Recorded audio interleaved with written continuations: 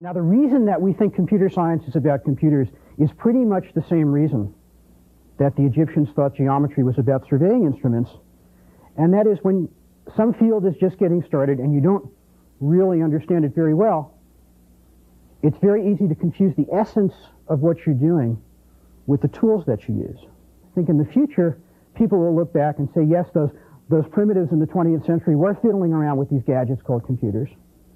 But really what they were doing is starting to learn how to formalize intuitions about process, how to do things. Right.